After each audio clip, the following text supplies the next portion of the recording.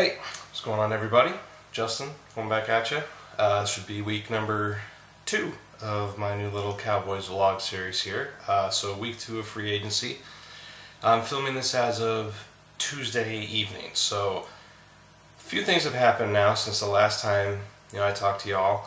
Obviously the last time I talked to you was before anything had happened, so it was the day before free agency. Just a little recap. Most people have seen the news by now in the last week that we released Ware, released Miles Austin. Ware subsequently was signed by the Broncos. Hatcher got signed by the Redskins.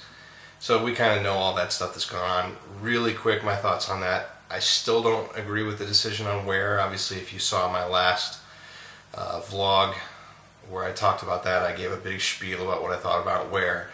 If you want to see that, go ahead and click the link there to see my first one.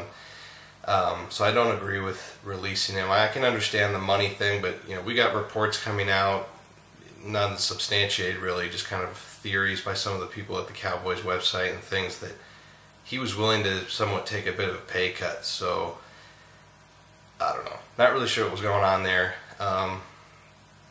Tell you the truth, I'm a little bit more upset about where he ended up, I think, than the fact that we released him, because I loathe the Broncos with a passion. Besides going within our division, that was about the last place I wanted to see him go, so I really don't like seeing him wear that uniform, but obviously nothing any of us can do about that, so we got to move on. Hatcher signing with the Redskins, I'll get into that a little bit more later. Nothing's happened with Austin yet. A little bit surprised he hasn't gotten a look, but we'll see what happens with him. Hopefully, just for his sake, he at least gets on somewhere and tries to get a chance to maybe be healthy, because I think when healthy, he's still got something there. Cowboys related, they signed up through this week. They had signed a couple of lesser known guys, Jeremy Mincey, the defensive end, and then Terrell McLean, the defensive tackle.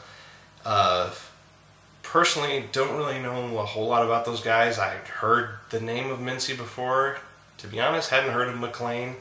Tried to find some video on them, couldn't find anything really, at least pro related, except for a couple of quick highlight plays. So I'm kind of going a little bit more by what I've read, maybe from the Cowboys website about these guys. Seems like, especially in the case of Mincey, he's going to be kind of a rotational guy, not being looked at as a starter, as defensive end. And from what I've read, seems to maybe be able to swap in and be a 3 technique in nickel packages possibly. So kind of an interesting little twist there. From what I've seen, because he was with Jacksonville for a while and then was with Denver at the end of the season last year. With Jacksonville, I guess he showed some quick moves, quick pass rush moves, which could, be helpful on a rotational basis. So we'll kind of see what happens there. McLean I'm a little bit more intrigued by as the 1 technique, I guess is what many people are projecting him as. But from everything I've seen from the guys on the website who have actually been able to see film on him, he doesn't really get moved. He can kind of sit there and be that immovable object in the middle, which is what we need to complement whoever's going to be the 3 technique, which we'll get to as we found out what happened this evening. So, obviously not the big name splash guys that we're used to seeing, but especially with where our salary cap situation has been, not really surprising we get some smaller signings. So we'll see what happens with those guys. More than likely, I'm thinking rotational. McLean, from the sounds of it, maybe has a chance to battle out with Hayden for the 1 technique starter. But obviously, we've got to see what happens in the draft, and after that, undrafted free agents and training camp, and as we go along. So, really, ever since we signed those guys, not really a whole lot has happened except for visits. We had that whole scenario with the linebacker that was with the Saints, and we signed him, and then we didn't sign him. So kind of a confusing scenario there, but as of this point, he's still not signed by us, though I did read something that said he visited with us again a few days ago, so not really sure what that's about. But moving on from that, the next signing really that happened for us was yesterday, on Monday, when it was announced we signed a 2-year contract with Brandon Weeden, the quarterback. Seemed to be a lot of mixed reactions to that. A lot of people saying, what are we doing? Other people saying, hey, this could be a good signing. I guess I'm kind of a little bit in between. Kind of depends to me on what Orton decides to do. Is he going to retire? Is he going to stay? What are they going to do? To the Cowboys' credit on this, they basically signed him for almost nothing in terms of NFL type of contract money. So really, he's a very low hit on the salary cap, and really wouldn't even be much of a hit. As far as I've read, I think maybe he doesn't even become a hit on the salary cap unless he makes the team for the start of the season. So, you bring a guy in who's young in terms of NFL experience, not young in terms of age. He's almost the same age as our starters now, but at least had some starts in the league, even though he wasn't doing very well and he played on a bad team. But maybe you got a guy there who can be at least a third string guy, take some reps in OTAs, training camp, and who knows, maybe a change of scenery and that kind of stuff. Maybe he develops into a decent backup. So kind of see what happens from there. I don't think this move should detract them from possibly looking later on in the draft, 4th round and on, to see if there's any guy you could develop, like a McCarron or a Murray or any of those kind of guys, but we'll see what happens with that. Other big news, over the weekend and then through yesterday and today was bringing in for visits Henry Melton, the defensive tackle, and Jared Allen, the defensive end. There was rumors earlier in last week that we were looking at Peppers, and then Peppers signed with Green Bay, so that didn't happen. Then we kind of focused on Melton and Jared Allen. Jared Allen, from everything I've seen, visits went well, but he's kind of gone back to discuss things with his family, and we'll see what he decides there. The kicker with Allen, I think, is going to be how much money he thinks he's worth and whether we can afford him or not. Melton, as anybody who's watching this who's been paying attention to the news today, as of Tuesday night, it has been confirmed that we signed Henry Melton. No numbers have come out yet, at least at the point where I'm filming this. From what I've seen, though, they're talking it's a 1-year deal with a 3-year option for the team at the end of the year. So it will be interesting to see kind of what the money is in terms of that 3-year option and whatnot. But it's kind of good, I think, the way they structured it. They do a 1-year deal. If he does well, then they have the option to pick up a 3. And I'm sure if they do that, they'll probably do some kind of restructure, because more than likely that 3-year option has big money for those 3 years. So, but I'm excited about the signing. I think everybody kind of thought he would be a natural fit because he's the 3 technique, which we lost with Hatcher. He's played for Marinelli when he was with the Bears. A lot of things just kind of seem to be in sync with that. The question, I think, is going to be his knee for the health, because he's coming off the ACL. The reports I've seen said that his knee was checked out by every team he's been with, or he's been visiting, I should say, and it's checked out okay. So it gives us hope there. And ACL is never anything you want to sneeze at, but we've seen a lot of guys come back from that. So if he can get back to the form he was when he was with the Bears under Marinelli, I think we got a steal there for getting a 27-year-old, I think is how old he'll be this season, to play 3 technique for us. And yeah, I like the signing, and I think it's a good step. So we'll have to see what we can do from here. I don't think we're going to be done in free agency, because there's a lot of free agents still out there, just not really many big names. And obviously we've got that need at defensive end now, which I think the team would probably like to fill with a free agent and not have to depend on that in the draft. Signing Melton does keep us from having to sign or having to draft a defensive tackle. It puts it a little bit farther down on our needs. Me personally, I wouldn't shy away from defensive tackle at the 1st round pick because of this, but it makes it less of a necessity, and especially if we can find another defensive end. Hypothetically, if it's Allen, it would really give us the chance to truly go best player available. But we'll see what happens there. So really, that's about all we've done this last week. Kind of the only thing left to see right now is what's going on with Allen, and from what I've seen, he'll make the decision sometime by the end of this week who he's thinking he wants to go with. Really quick, what have the other teams in our division done? Because there's been a lot of the news kind of revolving around Dallas really hasn't done much. The rest of the NFC East has just been making move after move. So kind of some of the bigger moves that our division rivals have made, starting with Philly. I think their big move was when they traded for Darren Sproles. tell you the truth, a little bit. Well, I think you have to be a little bit concerned with that because he's going into Chip Kelly's system, where you can spread guys out, and then you with the threat of Sproles, and then you've got McCoy, and just the dynamic that they can do there with their running backs now. So that'll be interesting to see because obviously he was a big weapon for the Saints. So we'll kind of see what happens there. I think even without Sproles, the necessity for getting better play out of our linebackers this year was going to be paramount, especially hopefully having Bruce Carter bounce back.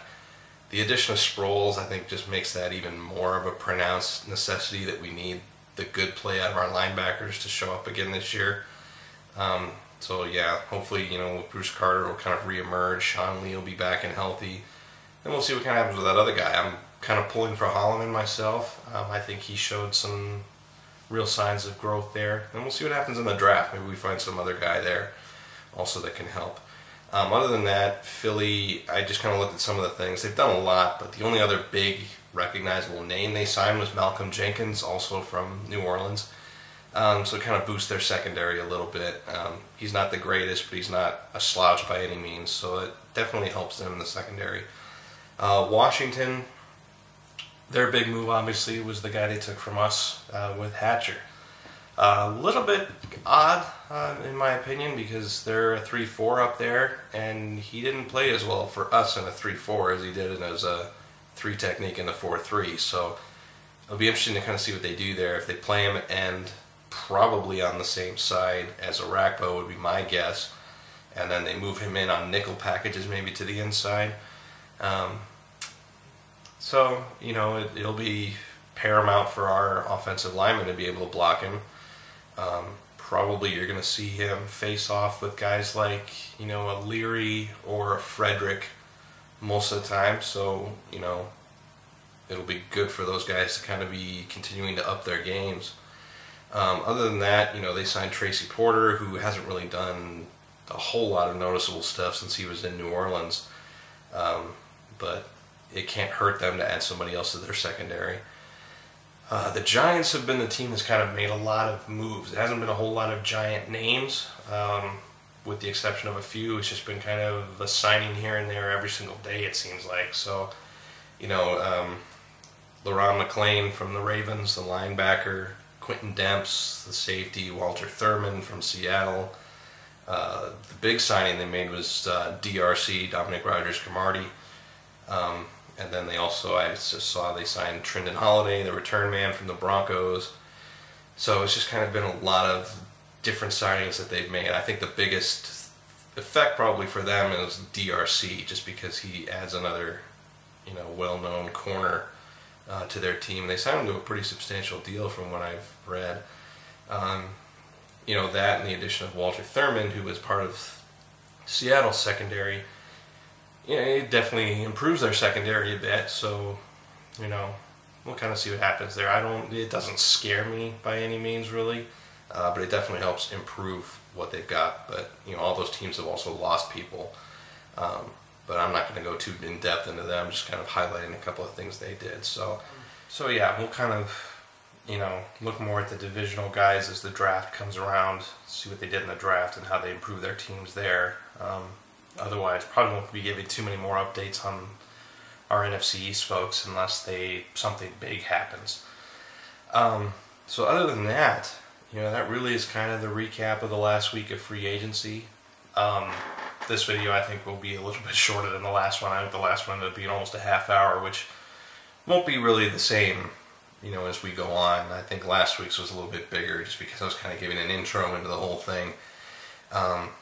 So just to kind of finish up this video, I ran another draft simulator today. Like I said, I'll be trying to do those with each video as the draft comes up, just to kind of give an idea of kind of where I'd go with these simulations. Not necessarily just me doing a mock, but just kind of like I explained, that simulator where the computer kind of checks the projected needs and player rankings, and then shows you what's left over. This one had some interesting things in there, which I don't think is going to happen in the draft, but I just went with it just based on what was there. So I did another 4-rounder this time. So in round one, this one was kind of interesting because of the signing today of Henry Melton, because Aaron Donald was available. Along with that, you had Ebron, the tight end out of North Carolina. Don't freak out, I did not pick the tight end. I think we'd all freak out if we picked tight end, especially in the first. Clinton Dix, the safety out of Alabama, was there. Marquise Lee, the wide receiver out of SC. Mosley, the linebacker from Alabama. And Martin, the tackle out of Notre Dame.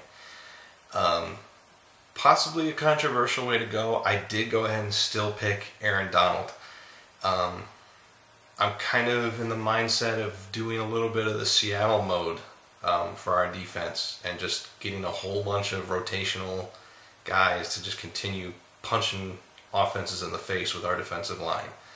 And we still, even though we signed Melton, it's that 1 year with the third-year option. We don't know yet what his knee's going to do. So if nothing else, it's an insurance policy, and it can never hurt to have another guy who's ready to step in at that position. So I still went with Aaron Donald there. Second round, to be honest, second through fourth, these became very tough decisions based on who the simulator had available. This was one where I don't think it was all that realistic, because Jernigan, the defensive tackle from Florida State, was available here. Other guys who were available, easily the defensive tackle from Florida, Murphy, the defensive end from Stanford, Richardson, the tackle from Tennessee, and then Kwanjo, the tackle from Alabama, and then Benjamin and Adams, the wide receivers out of Florida State and Fresno State. Probably based off of rankings, I would have gone Jernigan here. In hindsight, that probably would be what a team would probably do based on where he's rated. And I may have gone a little bit off as far as rankings in my pick here because I ended up going with Devontae Adams, the wide receiver from Fresno State. I don't want to be dominating all my picks with defensive linemen, even though it kind of goes against what I just said with my pick of Donald. But just seeing some of the film on Adams and just being able to have another viable option at wide receiver, particularly as I explained last week when I think I also had Adams as a pick. In case of the, knock on wood potential of Dez or Williams going down with injury, who could step in as a 1 or a 2 option? Because after Dez and Williams right now, we just have Beasley and Dwayne Harris, who I love as players. I'm not sure they could be a 1 or a 2. So this would give us another guy for that option. Third round, this one became really tough because of just what was there. Lots of running backs available at this point, more wide receivers, more defensive tackles. So we had guys like Mason, the wide receiver from Auburn, Matthews, the wide receiver from Vandy, Kadeem Carey, the running back from Arizona, Sutton, the defensive tackle from Arizona State, Chris Smith, defensive end out of Arkansas, and McGill, the corner out of Utah. This one for me was kind of a toss-up between McGill, the corner, and then Chris Smith, the defensive end.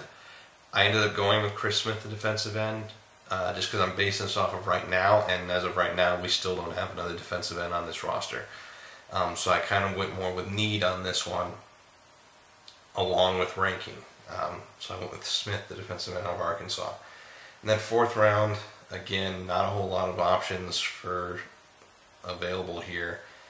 Sankey, the running back from Washington, Johnson, the defensive tackle from Louisiana State, Clark, the defensive end from West Virginia, Huff, the wide receiver from Oregon, and Jeff Coat, the defensive end out of Texas. And then we had a quarterback available, McCarron out of Alabama. Probably could have gone Jeff Coat here, maybe one of the defensive tackles. I ended up kind of going just a little bit out of personal feelings here on this one, going with McCarron out of Alabama, just because I think it couldn't hurt, especially from the fourth round on, to try and find another guy you could develop as a quarterback. I'm not taking our Weeden signing, as I explained earlier, with any notification that we're just going to make him our incarnate cornerback or quarterback after Romo's gone. So having another young guy in there to battle with Weeden, particularly depending on what happens with Orton. So that's what I did this time. Again, feel free to run the simulator yourself. Let me know what you decided to do. I'll put the link again in the description for that. And I think that'll do it for this one. Again, I haven't really heard much back on the first one as far as any fans that would potentially be interested in doing some type of a Google Hangout as the draft comes along to kind of talk about what we want to do. So that's still something I'm interested in. So, if you see this and you're interested in that, let me know. You can either send me a comment on this on YouTube, send me a tweet. I'm going to put my Twitter handle on there. Maybe go ahead and, feel free to tweet out the link to this to anybody who deals with the Cowboys, Cowboys stuff, as a known Cowboys person on Twitter. In terms of fans, I mean, not necessarily like the Cowboys reporters or anything like that, but who you think might be interested in that type of thing. Just trying to get a whole lot of fan corroboration on this type of deal. So yeah, I think that will do it for this week. And we'll kind of see what happens as free agency goes on. Probably by the next video next week, we should have an idea of what Jared Allen decided to do. And by then, we'll probably also know if the Cowboys brought in anybody else or what else might be going on. So, everybody have a good evening and a good week, and go Cowboys.